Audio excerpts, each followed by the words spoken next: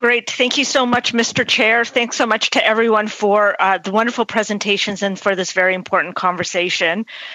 We have a lot of people on, and I can only direct my questions to a few people because I only have less than 5 minutes. I'm going to direct my first question to Mr. Saul from the Community Food Centres of Canada.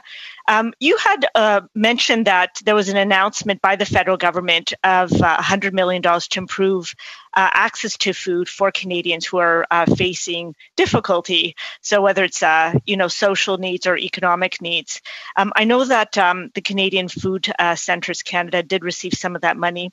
My question to you is twofold.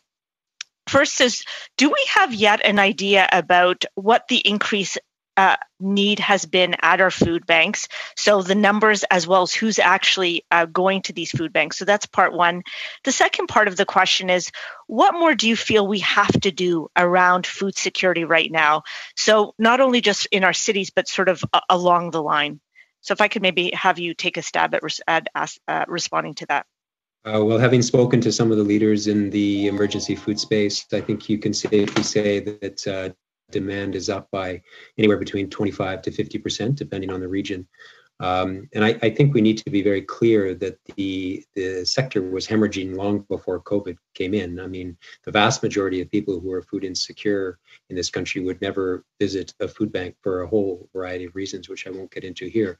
So the folks who are showing up, racialized communities, women, young people, these are groups that have historically been marginalized, and COVID has absolutely magnified that problem.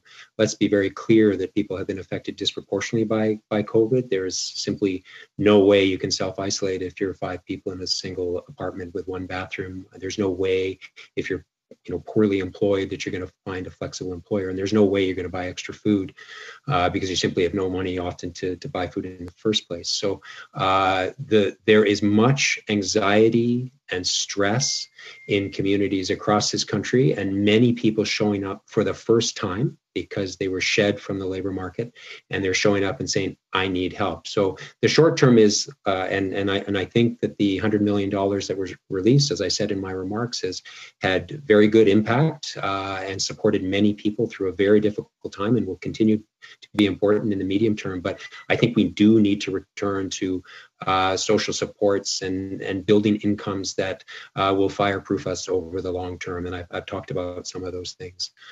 So it is about income. Food will not solve hunger. Income will, and we need to have strong social infrastructure to support people and an economy that produces jobs that support people to actually make a living and take care of themselves and their families. Okay, thank you so much. My next question is related to comments that Professor Mulligan and Mr. Serret had mentioned. Professor Mulligan, you had mentioned that there's data that we should be gathering that we're not gathering. And Mr. Serret, you had mentioned that the pandemic is presenting us with an opportunity to think about how do we shift our social welfare system to a system that will better support our workforce in the 21st century. You didn't use those exact words, but I'm paraphrasing you. And so I'm wondering, Professor Mulligan, maybe if you could start off by being a little bit clear about what data we should be gathering, because I truly believe we should be gathering more data and we should be very aware of what. Mr. Serret, if you have any comments about additional data that you think we need to also have, and we'll go from there. Thanks for the question. For some aspects of data, Statistics Canada has to go out to the provinces or to Canadians and do a survey. It can take a long time. But for other pieces of data and data sources, the government of Canada is already collecting it. So this is what we call administrative data, data that's used in the administration of programs. So we see that in the emergency response benefit now, as of last week, they're updating 3 times a week with the number of applicants to the emergency relief benefit, which is why we know there's now 7.1 million Canadians who are on that benefit. And that's the exact kind of thing we need, but we need to make sure that we have that kind of very timely, up-to-the-day data for the other emergency benefits that are being put in place. So that's one aspect of it. But we can do better than that by using the same kinds of administrative data in different government sources and making sure they become available in a secure and privacy compliant format to inform the policy decisions and the decisions of all Canadians that need to be made. Thank you.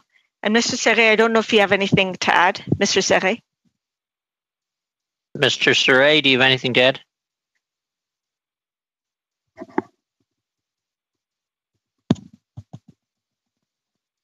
Unmute your phone, Pierre.